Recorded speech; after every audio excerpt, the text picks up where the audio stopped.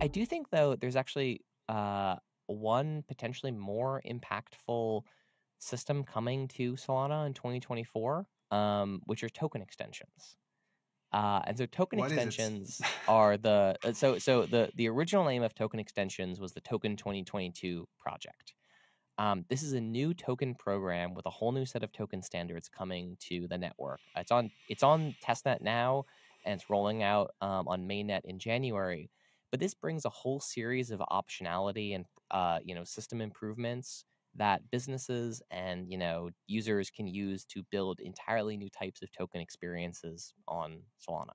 So one of the pieces that token extension supports are confidential transfers, which uses zero-knowledge systems to say, if you and I are transacting, someone can see that we transacted, and they may be able to see that the currency we transacted in was USDC, but they're not going to be able to see the actual amount of tokens that were transferred back and forth. So that's really useful for a lot of different applications. But some of the coolest things are actually frameworks that are really important for compliance. So, there's the ability in Token 2022 to do things like install transfer hooks, which means that the transferability of a token is governed by a program deployed on the Solana network. Now, that program could do any sort of thing. It could say, you can't buy this NFT if your wallet has only been created in the last 7 days. It could say, hey, you are only allowed to interact with this token if you have this other NFT in your wallet, right? There's all sorts of different rules that someone designing a token could build to really manage how that token works and performs, in the world. These are really important components for things like stablecoin issuers that need to be able to comply with sanctions law. They need to be able to, potentially in the EU with MiCA coming out, have KYC requirements on all users that hold that stablecoin. But the nice thing about this is it doesn't actually require a fully centralized management system for allowing token transfers and movements, right? And so this is really a whole tool set that's designed to meet the needs of businesses trying to bring real world assets on chain, whether that's tokenized funds, tokenized farmland, carbon credits, treasuries, stable coins, whatever it might be. So yeah, this is quite interesting because this is something I heard about a few weeks ago at least, but it didn't get really a deep attention from me. Yeah. You mentioned some of the use cases.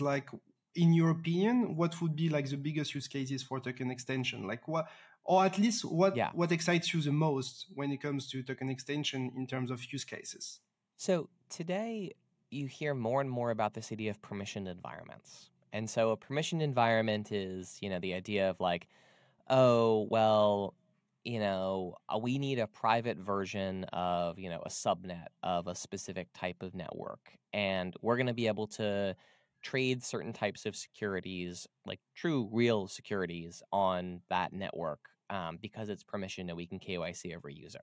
And that's kind of the thing you hear today. But if you have to go into Phantom and you have to change your network from Solana to JP Morgan Exchange, right? Or go into MetaMask and change it. No one's going to do that. The whole experience is going to be clunky. You're going to fragment liquidity. And so one of the really powerful things about token extensions is it lets people build basically a permissioned environment on the Solana mainnet. And so that means that you can go to Jupiter Aggregator, you can go to Mango Markets, you can go to MarginFi, you can go to all of these DeFi marketplaces that folks know and love, and you'll be able to actually interact with permissioned tokens if your wallet is approved to interact with them. So if there's a company that's, let's say, there's a an apartment building in Paris, and it's been bought by this company, and they're tokenizing it, right? They're fractionalizing the ownership out.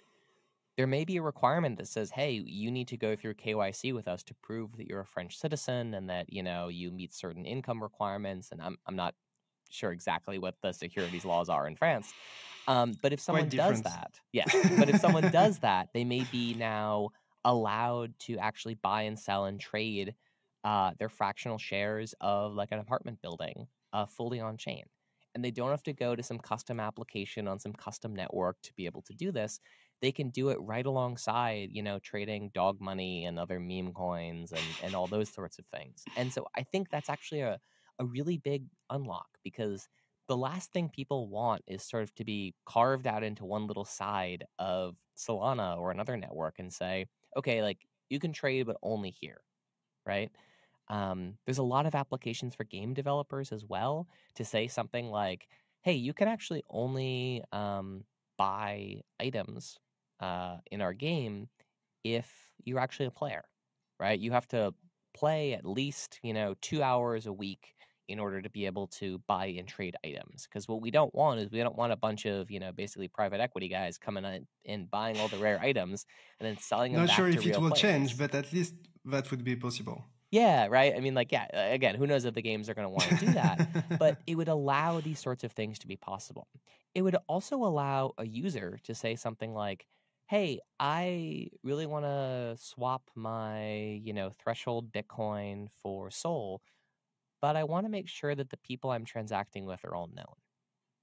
Now, this is not something you actually hear that often from hardcore crypto folks.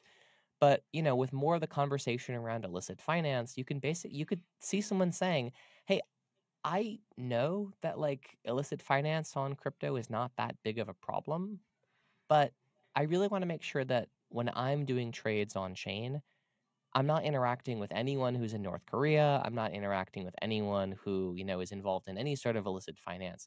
So I only want to trade with people who have voluntarily gone through KYC." Right? Okay. So that's now a pool that anyone can permissionlessly create. And so this is really one of the cool things about token extensions. It's not just about giving developers and issuers more power and more control over how they build tokens. It's about giving users more optionality to say something like, hey, I know I technically can trade with anyone, but I want to make sure I'm only trading with people who are in the United States and have gone through some form of KYC. And that's up to the user, right? Right now, you're sort of forced into a take it or leave it, all blockchains permissionless, all DeFi is permissionless. But, maybe as a user, you're a politician, you're a public figure, you're Ryan Reynolds, right? And, you want to make sure that you're not accidentally transacting with a nefarious actor. Understood. And like, is it something possible like on other blockchains, or is it like the first like public way to do it? Did you get some inspirations in any way, like for Yeah. this kind of developments? So on a lot of other blockchains, components of this exist, but they are built by multiple independent companies that you sort of have to assemble your entire system yourself. And because it involves multiple, it's not by default, basically. Yeah. yeah, this is basically the argument going through on Ethereum right now about enshrinement, right? Is basically like Ethereum has no native delegation, right? On Solana, I can say, hey, I'm going to take my tokens and I'm going to delegate them to this validator, and then I'm going to get rewards for that delegation. Most blockchains have that feature. Ethereum doesn't. On Ethereum, you're trusting the Lido smart contract or the Alluvial Finance smart contract or some liquid staking provider's smart contract. And so the advantage of having all of this packaged up into one token program is that wallets, infrastructure, dApps, DeFi, all of the things on Solana are going to support it by default because it's all wrapped up in one cohesive token program. And so that's what we think is a really big advantage for both developers and users, is that they don't need to worry about, oh, is this, something that's going to be supported in Phantom and Soulflare and all these wallets, because it will be under this one token program design. You'll basically get full compatibility on day one, or at least within a few months of the token program launching, which is something that doesn't exist on other blockchains today.